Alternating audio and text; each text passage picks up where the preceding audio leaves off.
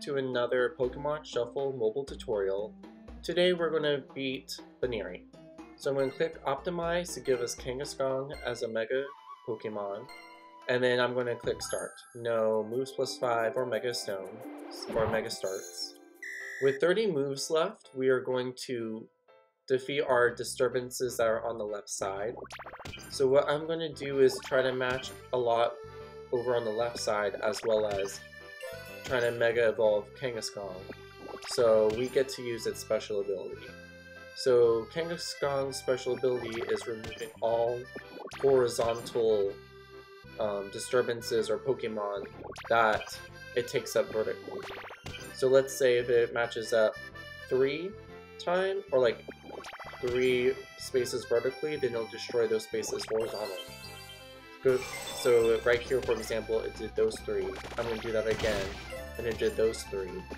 So that way you get to destroy a lot of the vertical disturbances or scenarios where you need to get rid of the vertical problems or problem areas in the puzzle board.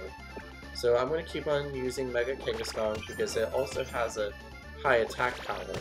When I matched up those 4, it gave us 275 points to battle against Buneary.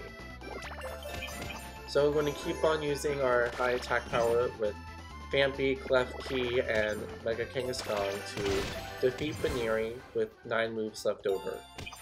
And that last blow gave us a combo of 10, so that's pretty cool. Now we get to see if we could capture Buneary with 9 moves left over. So moving over to the Catch That Pokemon phase.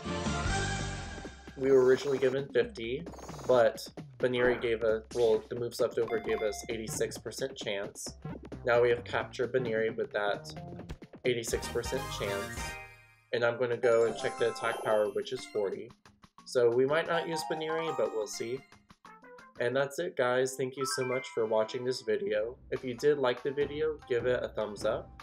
If you like Pokemon content, please subscribe to the channel. I have a lot of Pokemon videos to watch. And until then, I'll see you in the next video.